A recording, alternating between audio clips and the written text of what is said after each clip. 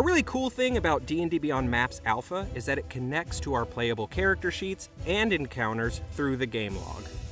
So when our game's fighter tries to behead Vecna, that attack roll pops up in our little shared play space on Maps and everyone can see it. And if I want my players to see my rolls when I roll from encounters, just, so that they know how doomed they are when Vecna uses his afterthought attack. And let him see the damage because, I'm a monster. Well, that, my friends, is when the mood changes.